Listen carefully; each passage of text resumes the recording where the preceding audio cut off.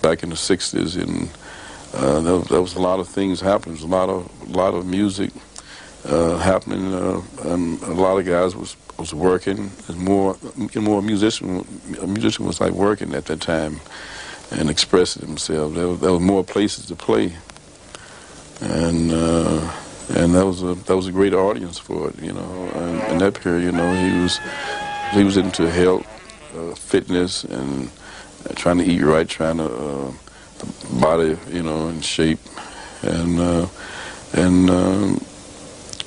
we never talk about music too much, you know. He what he saw in me, you know, I don't know.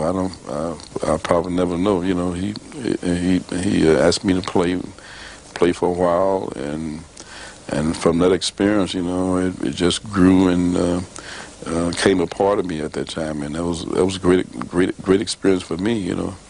And I think John Coltrane was one of my big influence. Besides another tenor player back in my hometown, like Archie.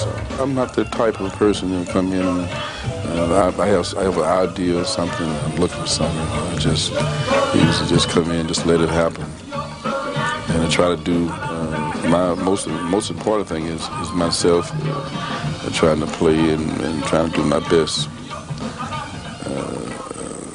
to make the best kind of music. You know, trying to communicate with the rest of the musicians. I'm not so much of a you know, technical player myself, and probably not that much of a, you know, intellectual player as some other musicians. You know, my what I do is, you know, express. That's what I do.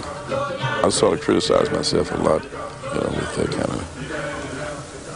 I'm trying to go back and listen to something, you know, that I know I could have done better. You know, I just don't want to hear it anymore. You know, everything comes from like within with me, you know, and that's how I do it. I don't know about somebody else, you know, another person, you know. This is the way I do it. It all has come from inside, you know.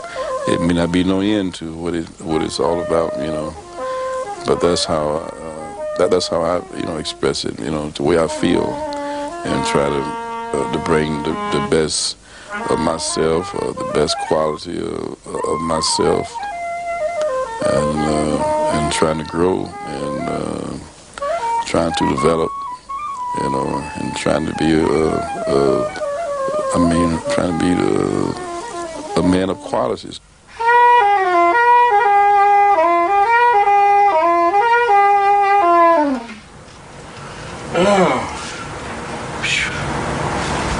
Takes a lot of practice to play these things.